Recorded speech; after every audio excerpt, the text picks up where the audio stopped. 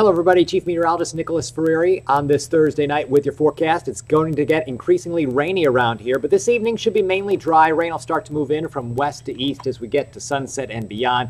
Really, we get into the heavy rain chances by morning, and then these rounds of heavy rain will continue in an on and off fashion throughout the day tomorrow.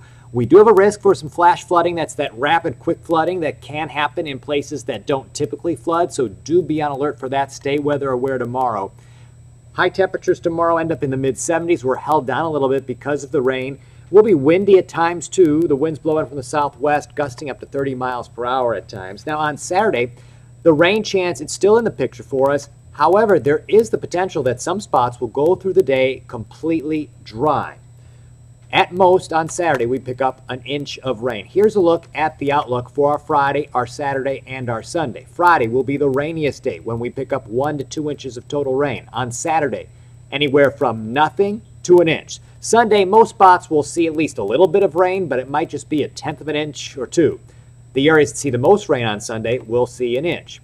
Here now, look at the next 10 days. Rain chances will continue next week on most days. However, the amounts of rain each day will be rather low. Still, though, will be something for us to watch. Over the weekend, high temperatures in the 80s. Saturday, 87. Sunday, 84. Next week, we're in the 80s, Monday, Tuesday, and Wednesday, before we drop into the 70s for a few days starting Thursday. That's your latest forecast.